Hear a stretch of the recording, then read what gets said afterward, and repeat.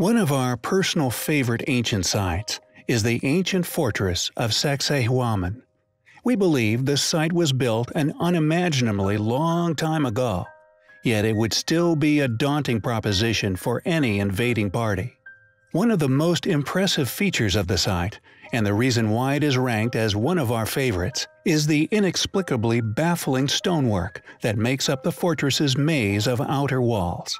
Created without the use of mortar and encompassing some of the most astonishing ancient stonework we feel to be found anywhere on Earth. Although many other sites within Peru undoubtedly contain incredibly precise stonework, Sacsayhuaman is the jewel in the crown when it comes to the evidence for a lost advanced civilization.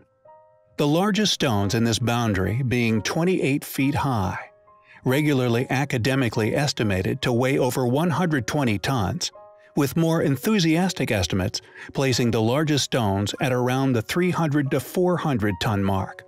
Located on the outskirts of the ancient Inca capital of Cusco, it rests on an enormous artificially leveled plateau.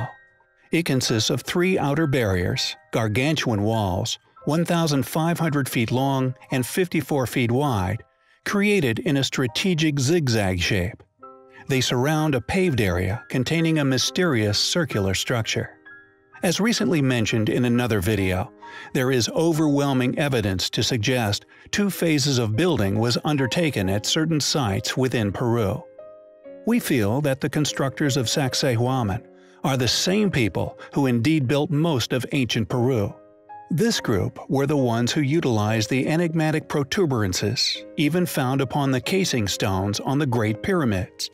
However, interestingly, there was another later phase, and although not as complex, still far more advanced than any academically studied ancestor who are currently claimed as the actual builders. This means that more than one ancient civilization must have called ancient Peru home. A later group re-inhabiting these sites, flourishing to a point where they were clearly inspired by the site's original builders, becoming highly capable stone builders themselves. How old is Sacsayhuaman? Who could have possibly built it? And why did they not utilize the mysterious protuberances found on much of their other stonework throughout Peru?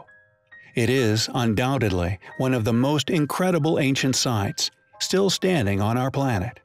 And thanks to the incredible capabilities of its builders, it will remain standing for many more years to come. It is a site filled with inexplicable features, which we find incredibly compelling.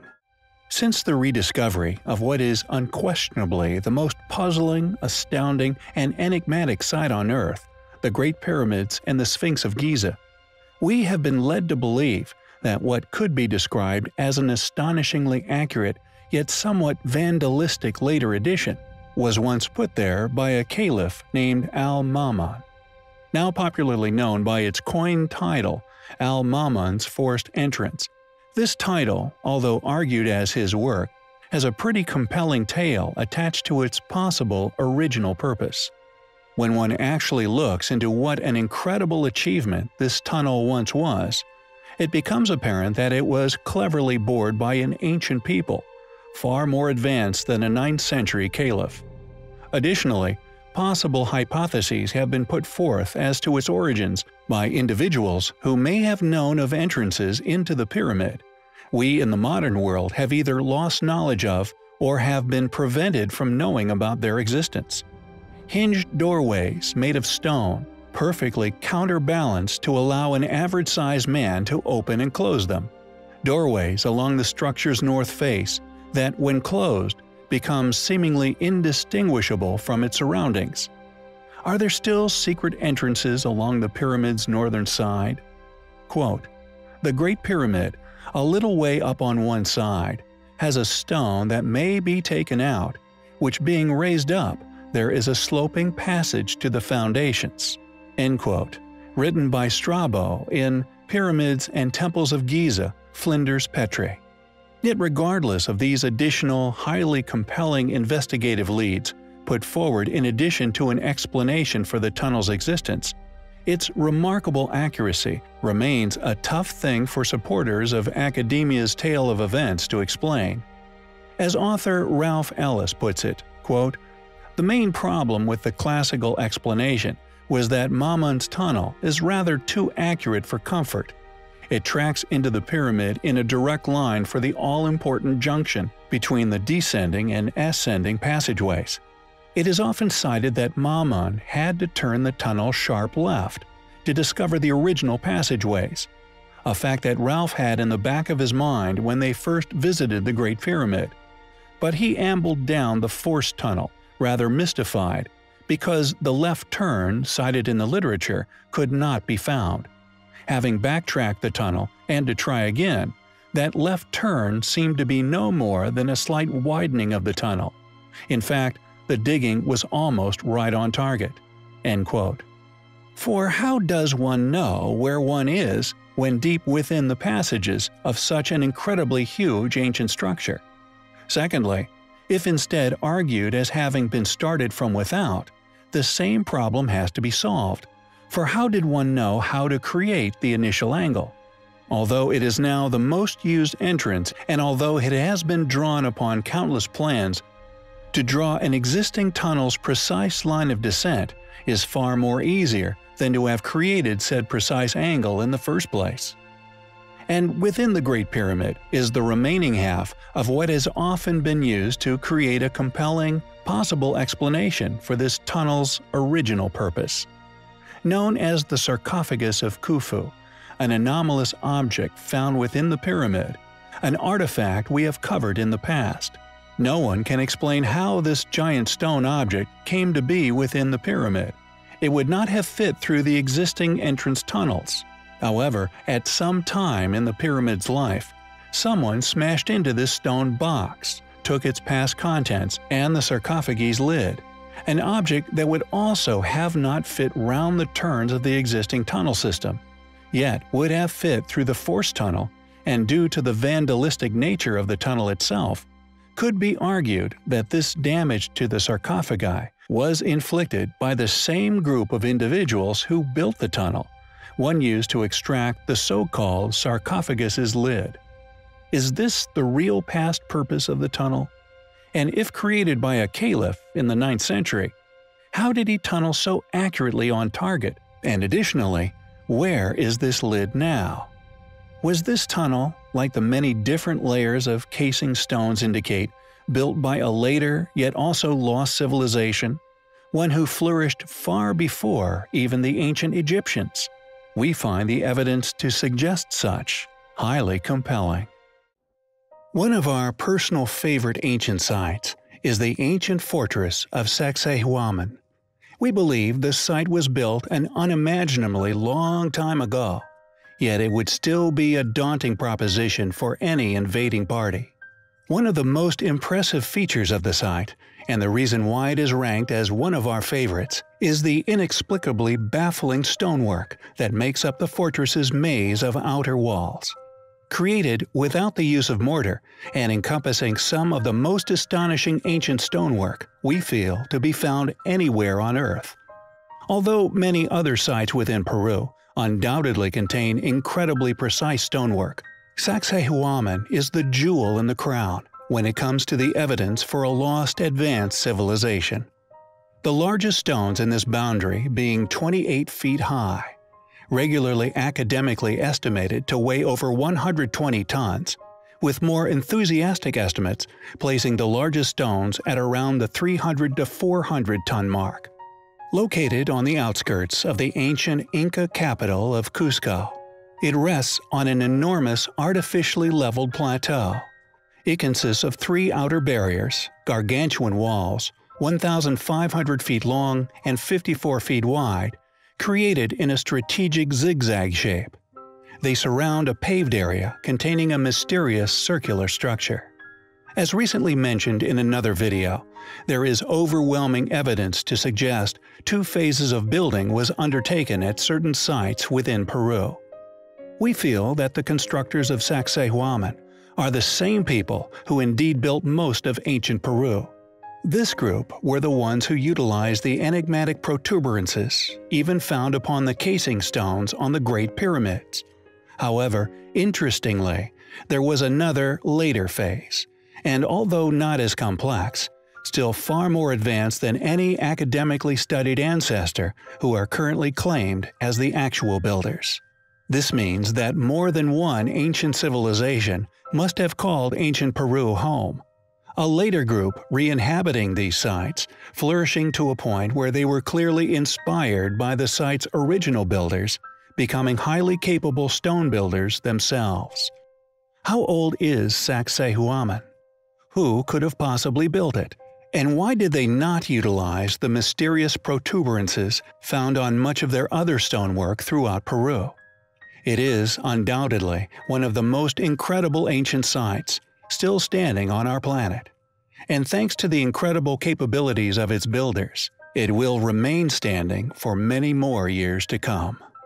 It is a site filled with inexplicable features, which we find incredibly compelling. On a number of occasions, we have covered the unexplainable remnants left by a civilization which once undoubtedly flourished here upon this planet.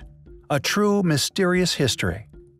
The most notable, and presumably the evidence which will remain upon our Earth for the longest, being the unimaginably enormous megalithic structures which rest in many areas of Earth.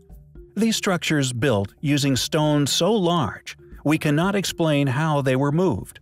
The quarry, known as Yangshan, is such an impressive example of this lost knowledge and/or technique for moving these stones. We felt it deserved an in-depth discussion. What is special about Yangshan is the fact that it was seemingly abandoned, quite possibly due to cataclysm. In the midst of actually cutting some of the largest stone megaliths ever found on Earth, revealing in all its glory just how these stones were indeed detached from the Earth's bedrock, a question which had also remained unanswered for many years. Yangshan also reveals invaluable clues to how they could have been moved. The star of the show, an enormous stele weighing 16,250 metric tons, disputed to have been cut during the reign of the Yongle Emperor, the third ruler of the Ming dynasty in China, reigning from 1402 to 1424. However, although academia is seemingly willing to approach such subjects with an air of arrogance, often due to its in-depth, accurate understanding of said era, it inevitably becomes unstuck once one begins to explore their knowledge or indeed explanation of how these enormous stones were intended to be moved. Academia's illogical explanation of the site is as follows.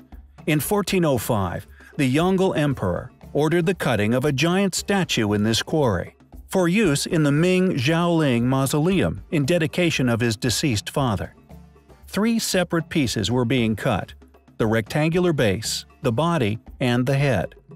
After most of the stone cutting work had been done, the architects conveniently realized that moving stones from the quarry to Ming Xiaoling and installing them there would not be physically possible. The body weighed 8,799 tons, and the steel's apparent head weighed 6,118 tons. According to, quote, experts, it would have stood 73 meters tall. A supposed legend attached to this possible fallacy has it that workers who failed to produce the daily quota of crushed rock of at least 33 sheng would be executed on the spot. But is this the real story of Yangshan Quarry? Or could there possibly be a more interesting history attached to this site, and indeed its accompanying stones? Within Baalbek, one of the countless examples found around the world, there are stones well over 1,000 tons in weight, which seem to have been effortlessly placed atop one another, using technologies or methods unexplained by these so-called experts. Is it really that unthinkable to believe that they could indeed once shift these enormous stones found in Yangshan? Not only move them, but lift them on top of one another? Fortunately, more and more people are beginning to look at this exact possibility. And with the mounting evidence in support of far greater antiquity surfacing every day, It is only a matter of time before these sites are truly revealed for what they actually once were. We recently shared some compelling evidence suggesting that a number of megalithic sites dotted all around the world are far older than the civilizations claimed as the builders. It seems that as modern academia has gained a stranglehold on the education of mankind, it has willfully ignored, and in some cases suppressed, the truth regarding many unexplained ancient ruins found all over Earth. The pregnant woman of Baalbek, for example, a megalithic stone many attribute as the largest ever man-moved stone, and although many stones slightly lighter can be found effortlessly placed within ancient structures everywhere. Academia stresses that it couldn't be moved any further. The same can be seen with Yangshan Quarry in China, home to the largest known cut megalith in the world. Again, academia suggests that this stone was abandoned due to its size, completely ignoring the enigmatic notches, indicating that the entire shape of these enormous rocks had actually been carved prior to their attempted liberation from the bedrock. They insisted that it was abandoned suddenly, not due to unknown circumstances, but due to them not able to move them. And although the ancient Egyptians, and better-known seagoing Romans themselves, claimed ownership to many of these perplexing structures, and clearly displaying a severe level of erosion, there are some sites coming to light which have seemingly been left to the eons, never again being claimed as another's work. Deep within the southern wildernesses of Siberia lies the mountain of Shoria. Rarely visited by humans, and even less frequently studied, this remote mountain, however, was a few years ago discovered to be the home of something astonishing. Now known as the Gornaya Shoria megaliths, their truly astonishing enormity has made it hard for certain fields of study to even give this place a second glance, and although some of the structure now revealed to the world through photographs clearly shows that these remarkable stone walls have indeed an artificial origin, the few funded individuals who have looked at the site have still somehow had the audacity to claim that it is nothing more than a geological formation. Made with stone bricks many times larger than the stone of the pregnant woman, and with them reaching high up into the heavens far above the tree lines, one has to wonder who could have built this cyclopean wall. When did they build it? How did they build it? Where did such enormous stones come from? With such enormous structural blocks, it is no surprise that this mind-boggling structure has survived the tests of time. A remarkable location, one which needs serious archaeological explorations in search of remains, so we may one day ascertain the true builders of this amazing place.